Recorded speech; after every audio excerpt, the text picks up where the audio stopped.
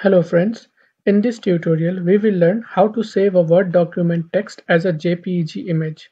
So for example, if you want to convert this text to an image, all you need to do is select it and cut the text, then drop down on paste and select paste special and then paste it as a picture.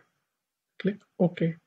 This is now changed to an image file. Now you want to remove this blank space, you double click, crop it like an image in Word document and then simply right click on the image and then save picture.